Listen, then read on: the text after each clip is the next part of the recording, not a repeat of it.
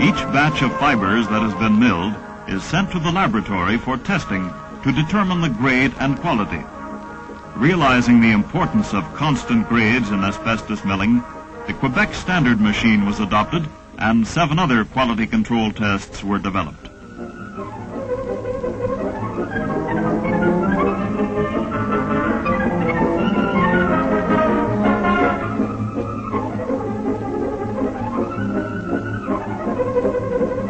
From the Suter-Webb combing test, the percentage of long fibers from the sample is determined and weighed.